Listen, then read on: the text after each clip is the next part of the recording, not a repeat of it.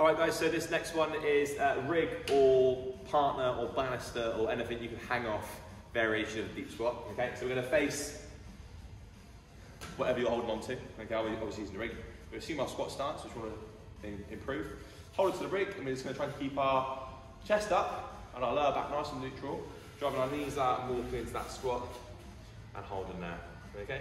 Now, you don't want to relax into it. You don't want to be sort of sat here like that. You're not really going to force open any movement from your hips. You want to try and keep that back nice and straight, that core nice and tight. Walk down, drive your knees out, low as you can. Okay, keeping that spine nice and neutral or slightly extended. Okay, so we're going to hold that position for up to 30 seconds. Or you can obviously progress it on as the month goes on. But yeah, we want to try and avoid that sort of resting in the hips with your back sagging. All right.